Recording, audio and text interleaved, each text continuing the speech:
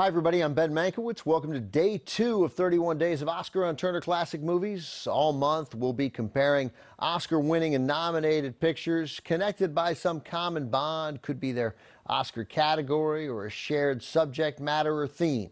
Tonight, we start with 2 movies from the 1960s that each won the Oscar for Best Visual Effects.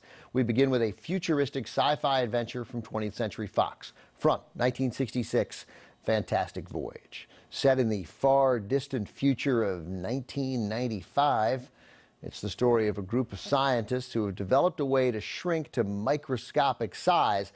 They use this technology to enter the body of a fellow scientist who has suffered a brain injury. They hope to save his life. The Oscar-winning visual effects came from the mind of Art Cruikshank.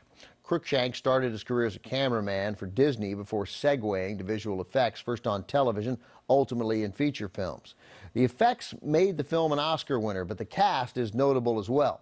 Fantastic Voyage marked the first starring role for Raquel Welch, who'd just been put under contract to Fox after being spotted in a beauty contest by the wife of the film's producer, Saul David. The cast also includes Stephen Boyd, Edmund O'Brien, and a young James Brolin in one of his earliest roles. From 1966, directed by Richard Fleischer, this is Fantastic Voyage. In addition to winning the Oscar for Best Visual Effects, Fantastic Voyage also won for Best Art Direction. There were also nominations for Best Cinematography, Editing, and Sound Effects.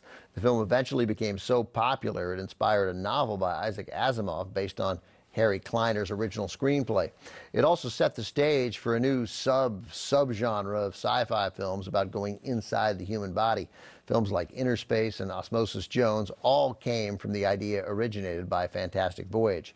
For several years in Hollywood, there's been talk of a sequel or a remake, most notably a project by director James Cameron, who even had a working script in development.